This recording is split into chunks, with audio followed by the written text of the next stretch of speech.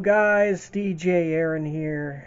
Yes, Carnel is doing his time change show. He's about ready to end, but anyways, it is about 12:24 now, my time. You know, we live in a state where we don't change time, so I'm kind of blessed with not having to change clocks. But for the rest of you that rely on daylight savings, I know it's kind of a pain in the ass for you guys, but you know, I guess that's just how it goes. But yeah,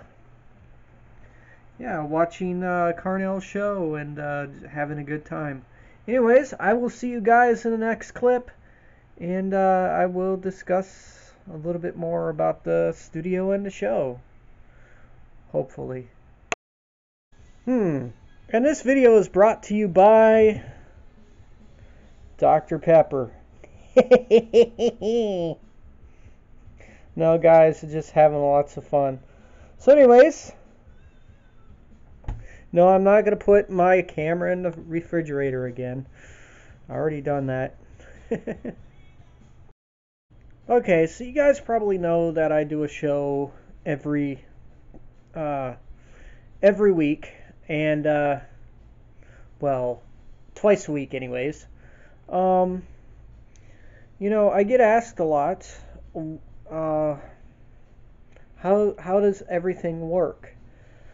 Well, it is very simple. It is very simple. Everything works, you know, pretty much audio chain wise, everything works differently.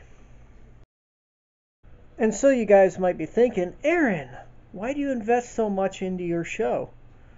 Well, like anything else, I do invest in quite a bit for my show, whether it be computers, audio gear, etc. I mean, you could do a perfect show on a budget and still keep things going rather perfectly well. And you know, like always, you can pretty much do things on a budget and stuff. You know, from mixers to MIDI controllers to computers. I have two of them. One is a Windows machine, and the other is a Mac. And I do have an old Windows PC down there, but the tabs broke off for the front bezel, so I got to try and fix that. Maybe duct tape it. But anyways, I mean, as far as everything goes studio wise, the perfect piece to my studio has to be this MacBook Pro. Now you guys might be thinking, why did you get such a awesome machine? Now, for my music selections, you guys are probably wondering, Aaron, why do you have so many CDs? I collect them over time. Much like vinyl records, I do like to collect music, and it pretty much works well. I mean, it works great, you know. I have my vinyl collection here, and it works rather, you know. I have my vinyl collection right here, which I do listen to quite a bit. And I play these records on the show, and I find it works out well when you play vinyl on a show, and everything works out for the better. I do have quite a bit of CDs up here. Sorry for the auto white balance, it makes things look all yellowish. And I can change that, by the way. I do have also a wide selection of mini discs, and I think I did a video a while back with all these mini discs, but these might get played on the show as well because I have, you know, I have quite a bit of mini discs. And what do I use to play these on? Well, I will, you know, you guys probably saw it in a previous video that I did, and I will show you. This is a Sony mini disc player recorder. You can tell because it has this red button.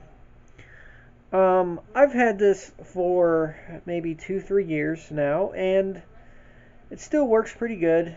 Dented it up a little bit, but for the most part it still works just fine. I have the power adapter in a container somewhere, which I'm going to have to drag that out sometime, because sometimes I don't like to use batteries, and I don't want to risk using up batteries that I could possibly use when I go for walks and stuff.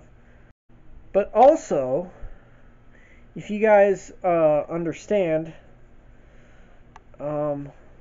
there's other pieces to my studio that I use as well, including this Radio Shack mixer. What this is used for is pretty much used for, I believe, the CD changer when I do use it. Other times I just plug other devices in and all that stuff, and that goes into this auxiliary input here. But sometimes I'll just use it for other source material, whether it be cassette tape or the good old mini disc, or another vinyl turntable, which I have done before. Oh, by the way. But anyways, I can expand onto the setup if I really wanted to, and I have, and I still can. So, anyways, that is kind of it for this video for right now. I really don't have anything else to say except for, doing a studio on a budget kind of thing. But yeah, I need to get back into videos again, so I figure, why not do a couple studio videos to get back into things and all that stuff.